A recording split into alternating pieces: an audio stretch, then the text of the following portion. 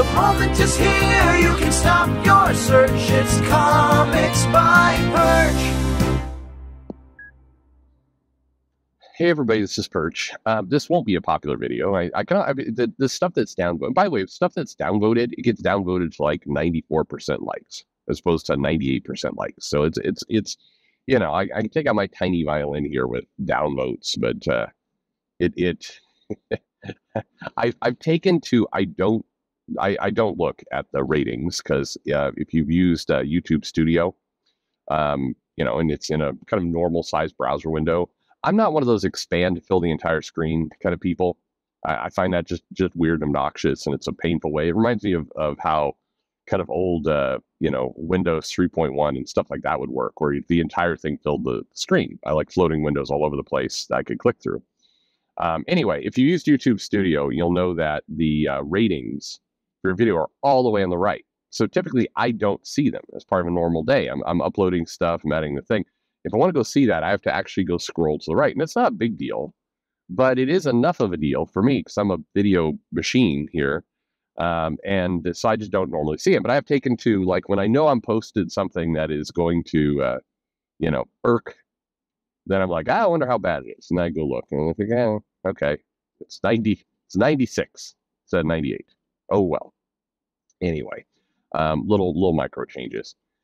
Hopefully that's because the majority of people, despite kind of a couple wonky individuals, the majority of people say, hey, that's his opinion. He's at least given us a reason for it. It's not some irrational, just consider bullshittery. It's there's logic that he's at least attempting to put out there. And so I totally disagree with that opinion, but at least, you know, he gave us the math of how he thinks to it.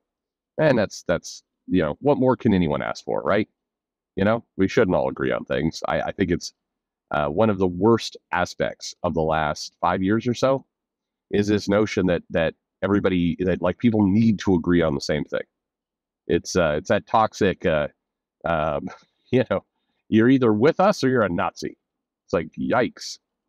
That you either have one very narrow perspective and way of looking at things, or, you know, you do not get to come over for Thanksgiving. We will never see Grandpa again. Fuck that guy. He's old. Like that's such a absolutely bizarre way of thinking. And it you know, it just that kind of, and you hear it quite frankly when people do the, oh, it's a fence sitter kind of position. Well, that the fence sitter is a you know, shorthand for saying, you know, you're not these two polarizing points of view that exist. So therefore your opinion is invalid. You're just a wishy-washy kind of loser in the middle and everything else. Well, nobody operates that way, including, by the way, the people who are quote unquote on one aggressive, or like on one far end side or the other. They also have differences of opinion. Everyone does. People like their steak medium rare. Some people are wrong and like it well done. You know, there's a lot of different opinions on everything in life. The car you drive, what you do for hobbies, what you watch on TV.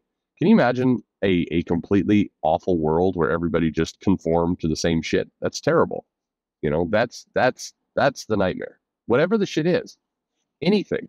By the way, if everyone conformed to me, meaning you know, all the Arby's were burned down. You know, people go to the airport and they hustle and they walk through that shit. They do not stand on the human conveyor belt like a big old lump. You know, they actually moved. I'm trying to think of all the other things I would destroy. I'll be honest, I'd probably take out baseball. I know it's an American sport and all the rest, but good Christ, you know what? I would do this. In the future, baseball would be played this way. You would get to keep the bat. So once you hit the ball, you hold on to that bat and you could use it any way you see fit. That's how you improve that game. Anyway, or more alcohol. I mean, let's be honest. Going to a baseball game is going to a bar. That's why you do it. That's the purpose of it. Anyway. So, as you probably guessed from the title of the video and the thumbnail, talking about kind of the death of masculinity, which is a big topic right now. And what's funny is kind of this topic tends to ignore kind of two obvious truths, I think, when it comes out. So for the people who say, no, it's ridiculous. It's absolutely ridiculous. But they ignore the fact that there are people out there who are outwardly stating that they're trying to get rid of, eliminate, make bad kind of quote unquote hyper masculinity. It's not like people are guessing all the time. People are saying that out loud, and not just fringe nuts, but you do see this. And a better way to kind of show it is this little adventure in Target. No, not the recent one, but several years ago, when Target had the toy section, they had the boys and the girls sign, and then Target took those down and just said toys. And then that got a bit of a backlash. So they put them back up, and then very quietly they took them back down again. I think that the boys and the girls stuff no longer exists there as labels. And from a purely kind of sanity perspective, makes sense. Just toys. You don't have, when you go to the movies, you don't get like guy movies, chick movies. Although, in fairness, if they did separate the films out that way, it probably people, there's an association with what those things are. But generally, everybody walking into the toy section can go, well, here's dolls over here. Gonna trend toward girls. Here's action figures over here. Gonna trend toward boys. Like, who's buying the WWE action figures? Bunch of girls? Few, I'm sure. Not many. Gonna trend toward boys. And everybody knows this. So hanging up a sign, like with an arrow, like, boys buy this.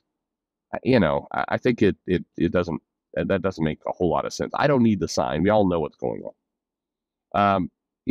Being a retailer in a comic shop for a long period of time, I think you quickly come to realize, and maybe this is a retailer mindset in general, where you're not part of a corporation. I mean, you don't have you're not working at Walmart, where you need to behave a certain way, but the money's going to Walmart. Right? Whether you have an amazing day or kind of an average day, on a personal level, probably doesn't really matter financially to you. So you're going to get the same money. But if you're an individual shop owner, a retailer, you quickly learn the one cardinal rule, which is you sell that shit to whoever wants it. So I've seen retailers. I would buddy up with a guy in Seattle who was down on third? The guy anyway, ran Xanadu. And he would every now and then, make comments like, that comic's not for you, and it was always kind of crazy. I'd always joke about him, like, if they had money, that comic was for them. Like, it doesn't matter. If a girl wants to come in and buy the Lobo paramilitary Christmas special, you fucking sell that book. You sell that book right now. You don't sit there and go, wow, honey, that's a guy's book. You're gonna need to come over here to, I don't know, these old back issues of Millie the Model. You're gonna have to do that. That would be ridiculous.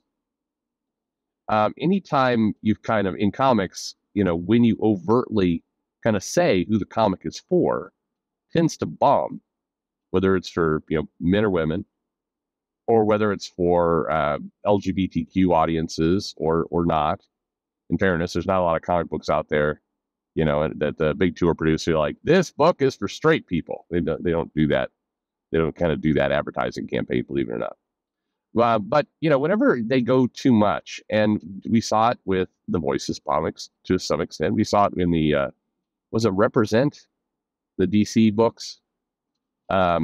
It's a bad idea. If you got to come out there and be like, this is a comic. It's got a story in it. If you come out there like, this comic is for the asexual audience, the customers punish you for that. Not because they're obnoxious, like we hate any kind of labels, but because that's a relatively small percentage of population. You label it like that, people are like, well, I'm not that audience, I'm not that, so I guess this isn't for me, and they opt out. And so the same thing happens if you have a comic book and you say, this comic book for boys. Well, that's a terrible idea, because if you were to get girl customers, you've just told them, go away.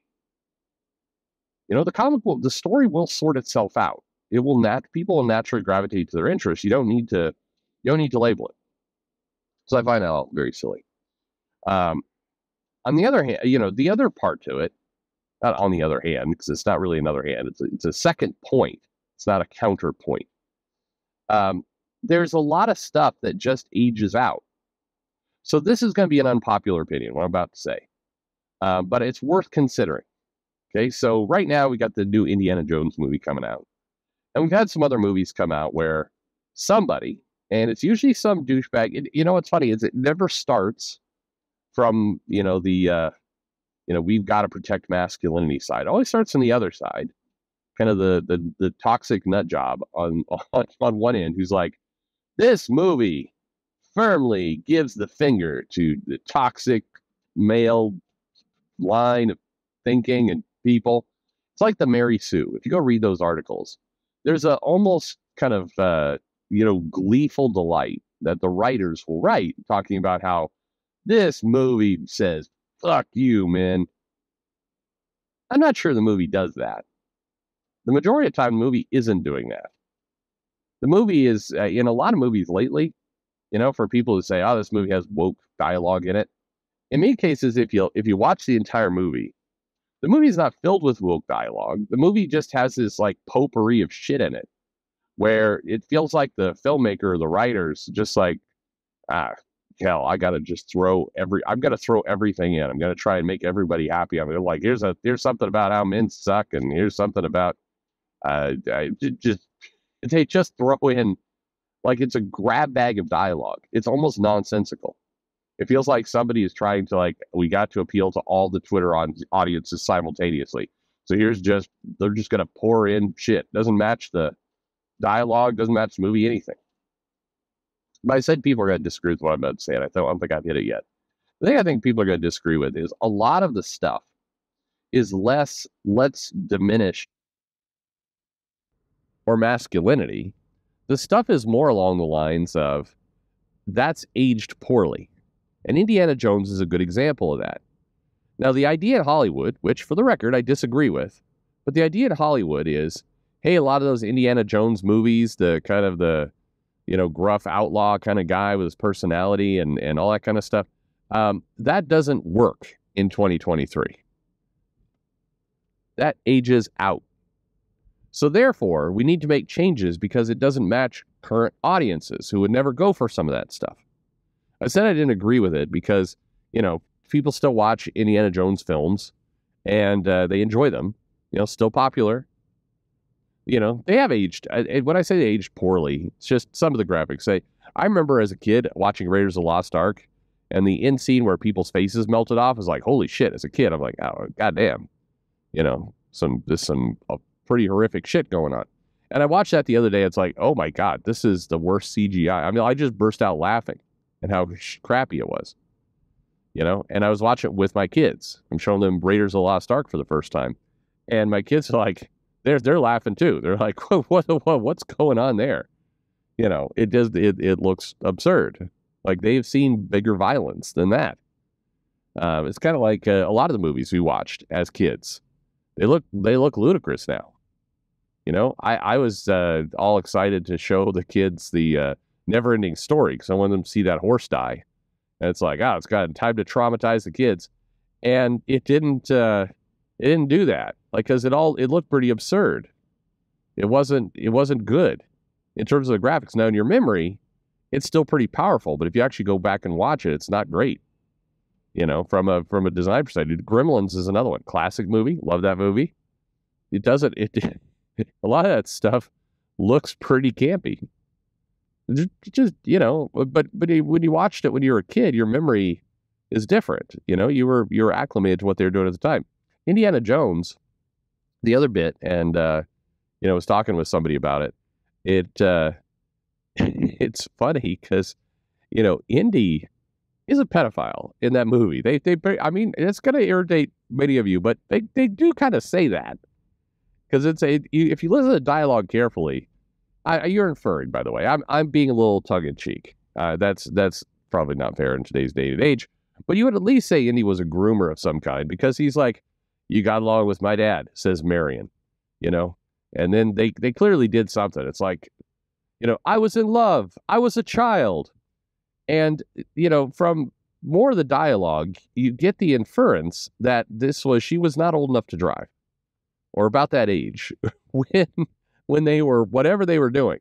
But if she was in love, it broke her heart. I don't know. It's the 80s. So who knows, a romance, are they talking they had, kind of wild sex, or did they just he give her a little kiss, or was he kind of love bombing her? Well, I don't know what was going on. But if you listen to that, if you take your mind down a certain path, it's weird. Anyway, the current Indiana Jones movie, I'm sure, is going to be absolute shit. And I say that as a safe bet because the Kingdom of the Crystal Skull was also, complete shit. And maybe this will be better than that. Maybe it'll be worse. I don't know. But do you have any expectations it's going to be a good movie? I don't. And the main reason is they're trying to squeeze blood from a stone that is not, it doesn't need to be squeezed. Like Indiana Jones, as a character, it's a good set of movies. But if you're doing live action, these things end. Characters get too old, the moment's over. And you have to be willing to let that go. And with this, it feels like, and I think if we were living in a different time, even 10 years ago, most of us would be looking at this and going, they don't need to make a sequel. It's, he's old now. I mean, it's like that they can just let it go. Like it's past its date. But because it's 2023, there's a culture war of it. Now's the chance to redeem Indiana Jones's toxic masculinity by introducing a younger, smarter, more capable, Mary Sue type character that can, I'm sure that's the plot. Because, of course it is. But the war on masculinity is almost it's almost a war on time. And that's what I'd like you to kind of just to leave you with or have you think about a little bit is a lot of this stuff. I don't believe it's a bunch of wah-ha-ha-ha kind of villains sitting around a table twirling their mustache and going, let's get rid of all the men. We're making everybody gay today. That's what we're going to do. It's more of a bunch of people sitting around a table going, I'm embarrassed of the past. The past is embarrassing.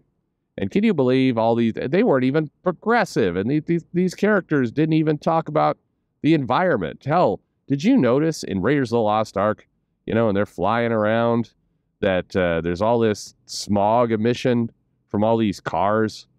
Did you notice how they didn't even seem to care? Like when they talked about the world being destroyed, they didn't even mention that the polar ice caps melting were a problem. And people have skipped over noticing the other thing, which is like, how the fuck did Indiana Jones hang on to a submarine for what has to be like 2,000 miles through the water? He'd be dead. He would not make that journey. Did the submarine just float along at the surface the entire time? It didn't go underwater? Like, how'd that happen? Anyway, we've gone from a place of basically debating obvious plot holes to debating, if it like these movies are embarrassing because they're old. But in a normal world, you would just not make the movie. You would say, well, this is an older movie. It's aged out. We don't need to make more because it doesn't make sense. Let's not make more. But Hollywood, in their classic kind of have their cake and eat it too, is doing these old films are embarrassing. We need to contemporize them. We need to bring them up to speed. We need to make them great again. But we need to make them because that brand has value. So we're just gonna kind of continue to turn the crank and make money off this shit. And because there's a couple $1 million we can scrape out. It's a hell of a lot easier doing this to an existing brand and trying to quote unquote fix the past versus come up with something new. Because the dirty secret in all this is coming up with something new is hard. And if you make movies or make comics or make books, whatever you're doing, if you're making it through a kind of a grab bag of random topics, you're going to lose. That's not how art is created. You actually have to have a plot, a story, and a plan, and you have to, you actually have to make art. And if you are trying to just grab a bunch of Twitter statements and mush them together, try and make some kind of movie, well, I'll give you this too. Watch one of these, whatever movie that was labeled as woke, okay? And notice that even watching this movie, there's statements that appeal to your quote-unquote side as well. It's not all just woke. It has the other side too. This movie or comic, whatever it is, has no soul. That's the problem. There's no plot to it. It's just trying to commercially appeal to an audience like a shotgun to the face. And people pull out the woke stuff. Look, people are talking about how great Super Mario Bros. The movie is. There's a different timeline where, people could have got it going of like, you got Girl Boss Peach. who's over there who doesn't need to train. She's just naturally better at everything than Mario, and Mario trains all day, all night. Poor Chris Pratt's character, and Peach just gets it on the first time because, fuck, she's amazing. She is total girl boss. And then we get to the end of the movie, she kind of saves herself because she didn't need no toxic dinosaur trying to marry her, and she didn't need no plumber man either. But we didn't get that narrative because people were, it just kind of different timeline, different day of the week. And so instead, it fell the other direction. Instead, it was like, this is how you do a movie. This is good nostalgia. And it could have gone either way because a lot of these movies, and by the way, I watched Mario with my kids. They found it fine.